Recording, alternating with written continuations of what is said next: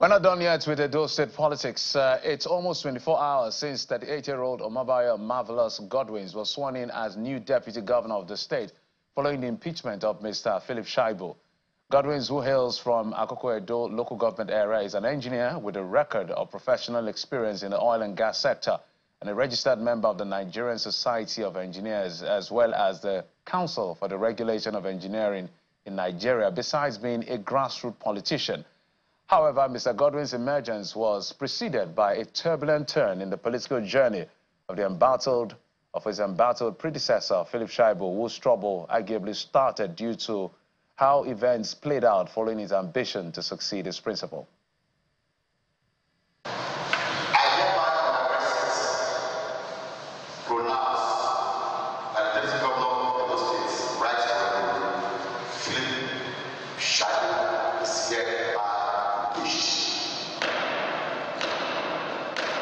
On Monday, 8th April, seals the Edo State House of Assembly's pronouncement on the state's deputy governor. A premonition that his days as deputy governor of Edo State were numbered had led Mr. Philip Shaibu to, as early as July 2023, approach the Federal High Court, Abuja, to help avert the impending loss of office. His claims were declared unfounded by the state governor, Mr. Godwin Obaseki. I am not aware of any plots or any scheme to impeach the Deputy Governor, Right Honorable Philip Shaibu. I believe that this action by him is just a preemptive move to get a court order, keep his position while he now moves to the other party to get a ticket. However, when Mr. Shaibu made a public appearance on August 27 for the first time following the institution of the suit, this altercation occurred.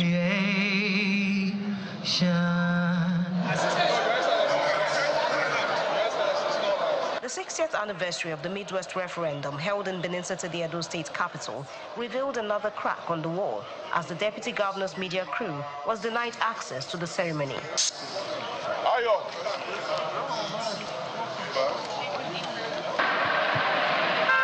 This signboard, appearing in front of number 7 Dennis Osadebe Avenue, GRA, Benin City, on September 2, sparked rumors that the relocation from Government House was imminent for the deputy governor. However, no official remarks followed this development. On 5th September, the deputy governor, in a circular, disclosed withdrawal of the suit at the Federal High Court. He stated that the decision to withdraw the suit came after a series of meetings involving him, Governor Obaseki, and well-meaning citizens of Edo and other Nigerians, including party leaders, traditional rulers, and the Archbishop, Benin Archdiocese of the Catholic Church. On Monday, 11th September, movement of files from the Deputy Governor's office within the Government House was recorded, indicating that the relocation to number 7 Dennis Osadebe Avenue had commenced. On 18th September, however, a video of Mr. Shaibu locked out of his office within number 1 Osadebe Avenue surfaced. The governor said they should lock it, that they are using the office for something else. I have not moved to anywhere. Nobody has given me a letter to move to anywhere. Nobody has given me a letter. So if governor say I have moved, I have not moved. I have not moved. The governor did not give me a letter. Nobody has given me a letter to move. And in 2024, following the 19th March resolution of the Edo State House of Assembly, the state's judiciary set up a 7-man investigative panel to investigate allegations of misconduct leveled against the deputy governor. On the 8th of April, the panel's report is presented at the House, where it's adopted and subsequently voted on.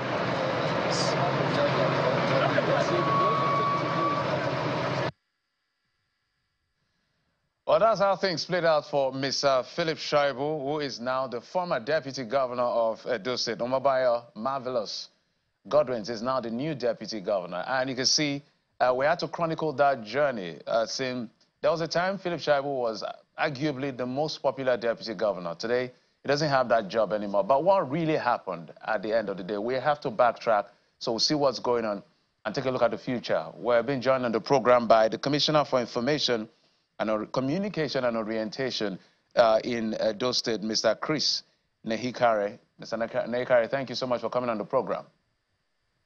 Thank you for having me. Also joined on the program by Mr. Andrew Unwen Nwanta, former Edo State Commissioner for Information. Thank you, sir, for coming on the program. Yeah, thank you for having me. It's a pleasure to be here this morning, or this afternoon. I beg your pardon. Mr. Nekari, let me start with you quickly. How is Mr. Godwin settling in? It's about 24 hours now since he became deputy governor. Settling in very well.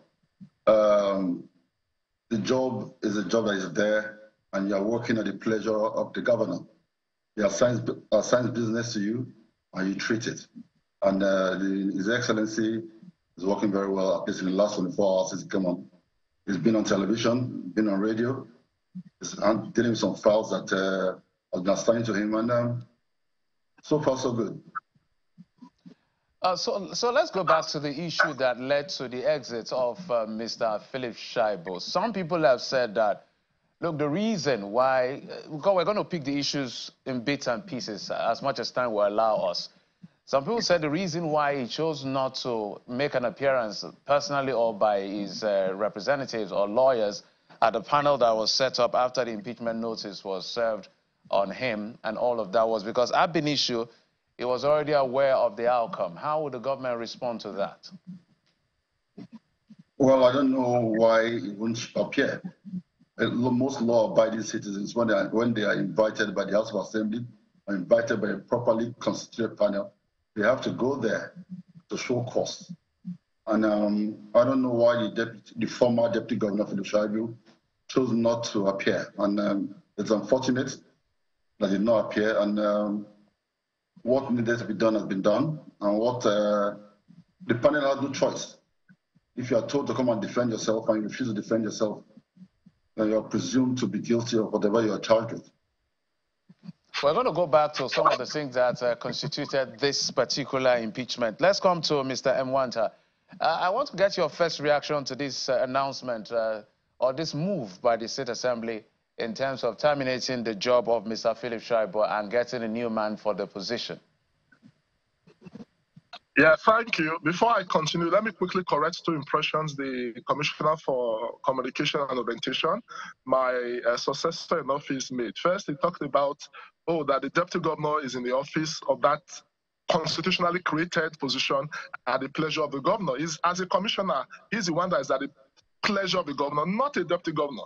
The deputy governor occupies office at the pleasure of the people of Edo State who elected him. It's because the governor has done a wrong thing. That's why my friend Chris Nekari can use that very catchphrase, pleasure. The deputy governor is elected. Obaseki, without the approval of the House of Assembly, brought in somebody through the back door. Section 191 of the Constitution, sub 3C says, for a person to occupy the office of deputy governor when there's a casual vacancy, it must be with the approval of the House of Assembly. He is Commissioner for Information. I want him to respond to that. If that young man was brought before the Assembly, even before he was sworn in as a commissioner like me, he went before the Assembly, he was screened. At the end of the day, the approval did not just come, it came with the support of all the members of the House of Assembly. We all presented ourselves. But in a commando fashion, immediately after the House of Assembly pronounced the impeachment of Shaibu, the government immediately swore in somebody without following due process. We don't have a constitutional democracy in Edo State. What we have is a dictatorship. 14 members of the House of Assembly were prevented by this same Obaseki. Unfortunately, we were there, we allowed it, and that is why he's doing what he's doing. So that Mr. President must ensure that what is happening in Edo does not repeat itself. We have a constitutional democracy. Obaseki is not the owner of Edo State. He's just one person. And on the 12th of on the 12th November this year, his tenure of office will end. Even my friend Nekari used the words at the pleasure of Obaseki. He will also leave government on the 12th of November this year. So what we saw yesterday was a rape of democracy, was a violation of the Constitution. And for us, we are in court. He talked about, the deputy governor was supposed to appear, that he was presumed, to have been there, that the moment he fails to come, he will be charged as guilty, and that was wrong.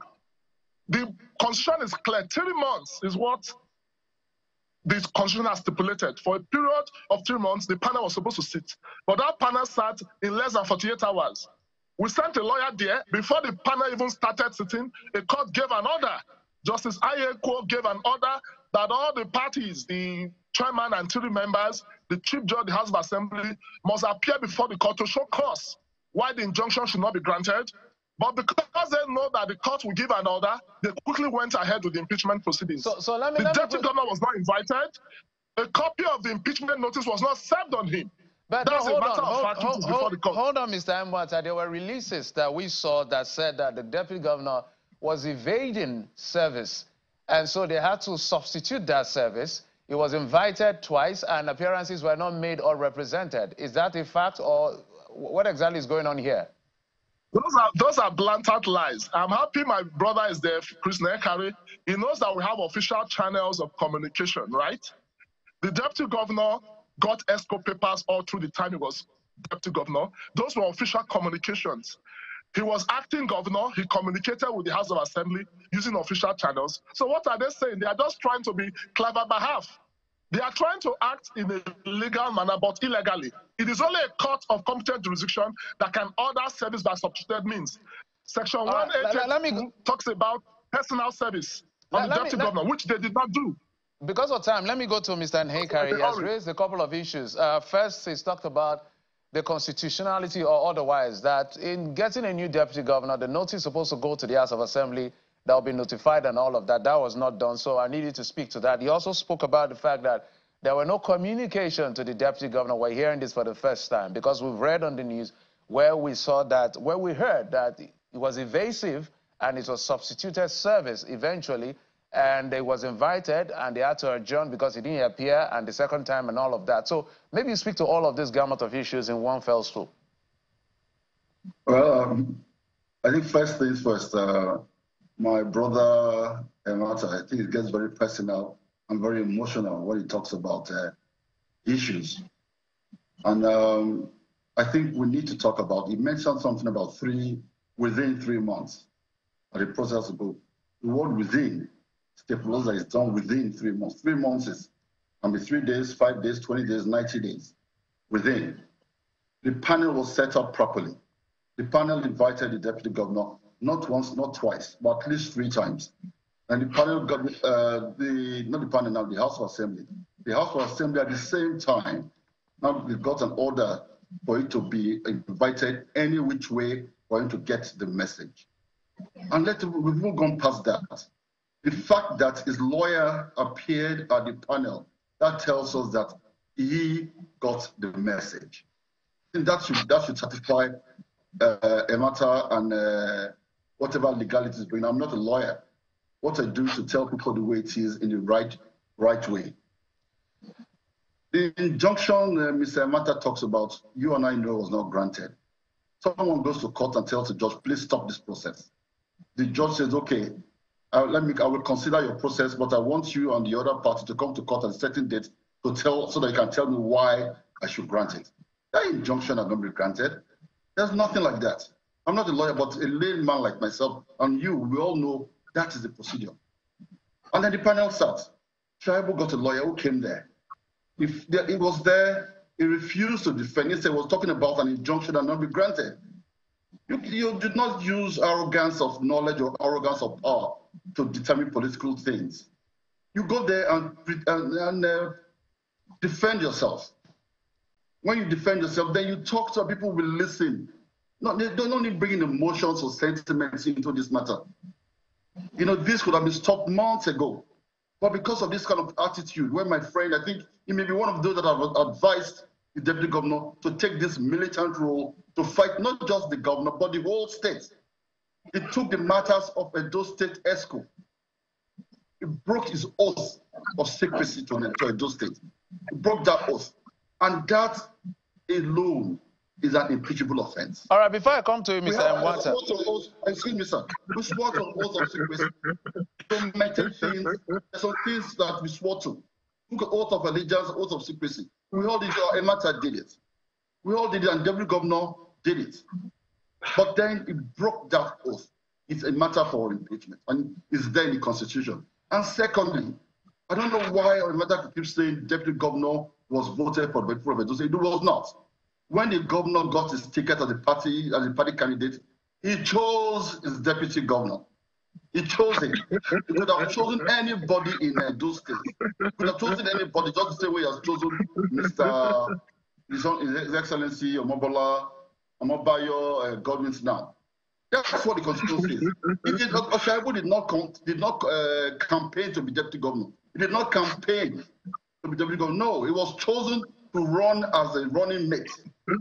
All right, so because of time, Mr. The deputy governor is there at the pleasure of the governor. It is what is assigned to him. My friend Mata is a lawyer. He should read the Constitution of the duty. Mr. Nehikari, one more, just straight question. Did the government? I'm going to go to Mr. White, who is laughing. I want to know why he's laughing. Did the governor communicate this nomination or picking of Mr. Godwin to the House of Assembly, and did they communicate back to him? Was there any form of communication? Just to put that on record. I don't know that. I don't know. Mata is quoting some parts of the Constitution which I'm not aware of. What I know is that the governor picks his deputy governor. I don't know why. Let me come to him, Mr. White. I want to respond. You want to respond to him? Because I asked my question. You know, he admitted that he's talking out of ignorance of the law, and I agree, because Section 191, sub 2(3), sub 3(c), I didn't create that provision. And if you look at the Constitution, it's very clear. We've had it before in other states. Though it's not the first state where a deputy governor would be in Nigeria, where a deputy governor will be removed. Even as commissioner, he will admit that before we were sworn into office, we went through the process of the House of Assembly. The governor has an attorney general. Ignorance of the law cannot be excused where you have an attorney general whose office is created under Section 211 of the Constitution. It is the duty of the attorney general to advise the governor.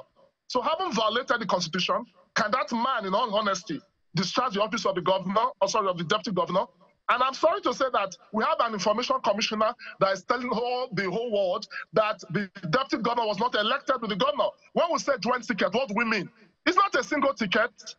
Just where Obaseki was elected, the deputy governor was elected. Most people voted for that ticket because of Shaibu. Nobody knew Obaseki before 2016. It was Philip, most people knew. He was a man's president. This is a man that brought so much to that ticket. He did a whole lot during the campaigns. And I'm surprised that Information Commissioner would say both of them were not elected. It was only Obaseki that was elected. The governor nominates. He does not choose. He nominates a deputy governor. So as an Information Commissioner, Chris Nehikari should be informed. Don't come and disinform and misinform people. We're on a national TV. We should educate people.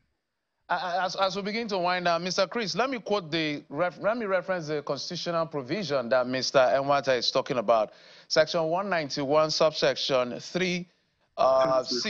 So where the office of the deputy governor becomes vacant, sub C says, for any other reason, the governor shall nominate and with the approval of the House of Assembly of a state, appoint a new deputy governor. That's the provision of the law.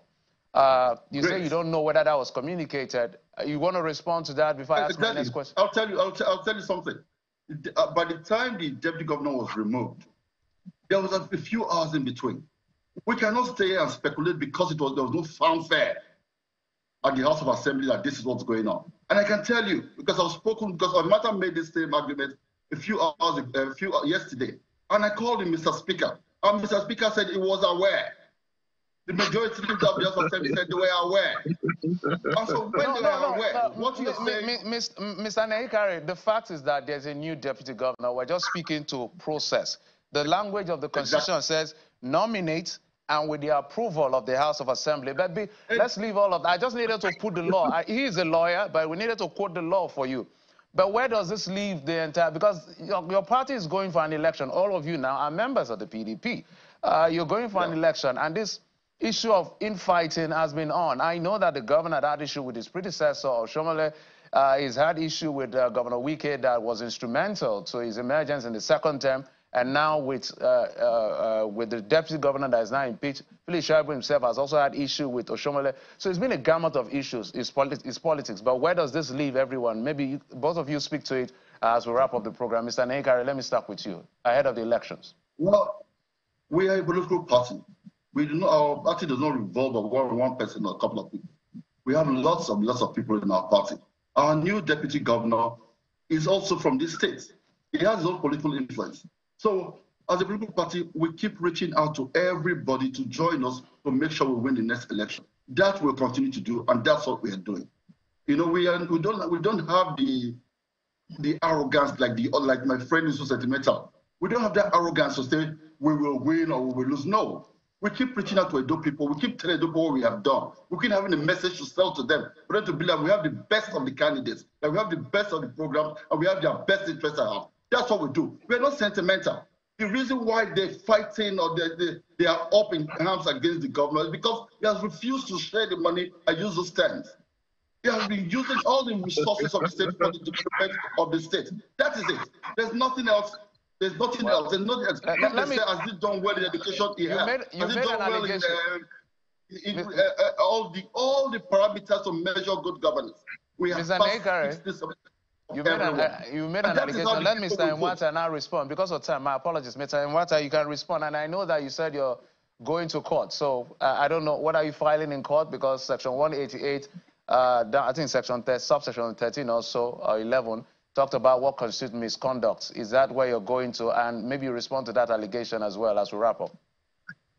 No, we are already in court, and just like in the Lajudia's case, after the illegalities were committed in Adeleke and in Minakuja and Adeleke, the Supreme Court said the impeachment was illegal. We're in court, so I will not start releasing our firepower here. But just to say that in a situation where the rule of law is jettisoned, anarchy becomes the sole beneficiary. There's lawlessness in Edo State. You said we are all members of the same party. I don't belong to their party, PDP. I left their party last year when I realized the governor was becoming a complete godfather. He was becoming lawless. He was becoming directionless. He talks about sharing money. The people who impeached Shaibu, was it water they gave them? He talks about the governor doesn't want to share money. We know what was involved. We know what went down in this impeachment. Over $1 billion was spent. From last year, this journey started. Groups were hired. We know what happened. Senior advocates that are involved in cases, we know how much they have paid them. 5 of them were in court the last day. So we know what the governor is doing. Is Edo taxpayers' money that is going down the drain. Right. People who traveled to the kangaroo inauguration they did yesterday, we know how much went down. So for us, Edo people will make a decision on the 21st of September this year. And Obaseki's 10-term ambition will be given a fatal blow because he wants to bring in a surrogate that will use to perpetuate himself for 1 more term in office. And we will say no to that on the 21st of September. All right, gentlemen, at the end of the day, it's been allegations and counter-allegations. But I must thank both of you for coming on the program. Apparently, this is not the end of the conversation. You have an election ahead of you, so we'll be dragging all of you into the studio time and again to have this conversation. Chris Naikare, Commissioner for Communication and Orientation, as well as a former Edo Commissioner for Information, Mr. Andrew Nwata. Thank you, gentlemen, for coming on the program. Thank you for having us.